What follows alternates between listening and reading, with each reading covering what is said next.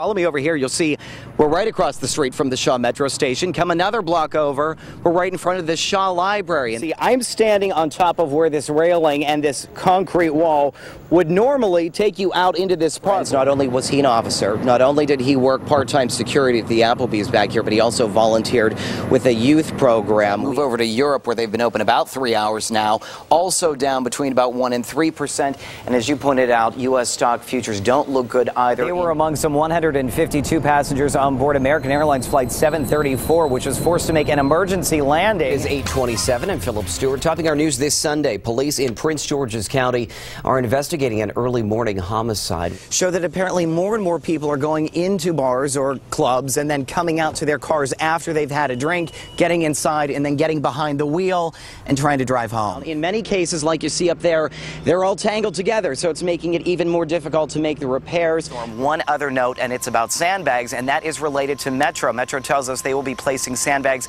at what they're calling key locations. A pipe underground has been fixed, but take a look back here behind me. You'll see this has now turned into a paving operation. Claims of police brutality in the video, some say, backs up those claims. I'm Philip Stewart live in College Park. We'll show you that video coming up. Hey there, I'll step out of the way here and show you. Take a look behind me. You can see this big tree back here into this house. We're on Gregg Street. A couple of the people inside overnight, about 7 of them, about half were sleeping, half of them were awake. They say about midnight they heard this loud crash. That's when this tree came down. They came outside and finally were able to take a look at this. They've been up, as you can imagine, since then. No one went back to bed. They told us that the fire company came out here, cut off the power box there that you can see and taped that off across the front of the yard there. But you know what's concerning about this is that tree is still leaning on those wires up there, and you can see on your screen there it's leaning to the left. That is also generally the direction that the wind is blowing right now. So, you know, some of these homeowners here have real concerns that since this is only really halfway down, they're concerned that it could come down even further. So they're obviously waiting for power crews and some people to come out here to try to help them out. I want to show you one other thing over here that we noticed, and that's down here. We have not moved this since we got here because I want to show you where this blew from. We got this shutter that came off of a house. It matches the shutters on this house over here. There's a white house down here right next door here, a white and brick house you can see. So at some point over the course of the evening, this blew away. We also want to tell you a little bit about the drive out here. You know, we've been asking some people, you know, what have the roads been like? What kind of damage are you seeing? It hasn't been too bad, but perfect example of why you need to use caution here this morning. My photographer, Dale Wright, is driving, coming up Kenilworth Avenue. We're in the right-hand lane, came around a bend, and there was just a huge pool of standing water. It had been taped off sort of with some cones, so we had some time to see it, but it was dark. That portion of roadway didn't have many lights, and that was the perfect example of why when you're out, even though it's getting light today, you might be coming around a bend, you might be coming around somewhere where you can't see that far in front of you, and you come up on standing water, and it was something that we could not have safely driven through. Luckily, we were able to deal with that. But again, live look here at this house. This is just one example. We've seen a couple of trees down out here. We understand at last check about 2,000 people in this immediate community, specifically in this zip code portion of Seat Pleasant, without power right now. Obviously, this will be one of many areas today where crews are going to be out having to make some repairs. Sine, Scott? I just pray every day that it never happens to me, but this one day it did.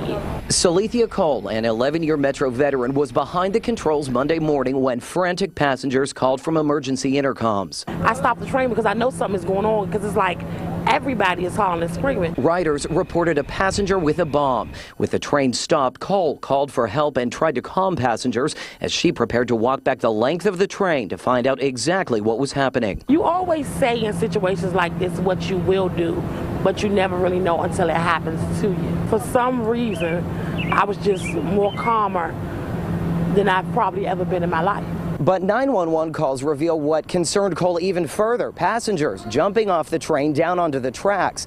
Tracks charged with some 750 volts of electricity. A bunch of people have forced their way out through the front of the train. They're coming out the emergency doors. They're like jumping out of the emergency doors. And I'm like, oh my God. I'm more scared now than I think I was throughout the whole situation. Nearly 36 people had left the train. Contact with the highly charged third rail would be deadly. Cole immediately radioed Metro Control and had all power shut off. It was a split-second decision that could very well have saved lives. But Cole isn't taking much credit. In fact, she's grateful to passengers. I feel like they helped me too with all the information that they gave me, because without their information, I wouldn't have been able to do my job. An appreciative train operator who truly kept calm under pressure. In Rockville, Philip Stewart, ABC 7 News. Leon, first and foremost, we want to let you know that everyone got out of this apartment building okay, but because it's Christmas Eve, there are virtually no stores open, so these people who are affected can't even go buy anything that they might need, even just for one night. Really, the timing of this fire couldn't have been worse. I have time to throw stuff off the balcony. I just ain't have time to do anything. It is difficult for Erica Ford to hold back tears. Her and her 4-year-old daughter's apartment is one of 40 left uninhabitable this Christmas Eve following a 3-alarm fire in Camp Springs. News Chopper 7 was over the courts of Camp Springs apartments this afternoon just before 2 when the flames tore through the roof of the 3-story complex. It took nearly 100 firefighters more than an hour to get the blaze under control. They couldn't save nothing. My gifts, everything is just gone. So our Christmas is just, I don't know. We're going to make sure she's okay. You know, it's Christmas.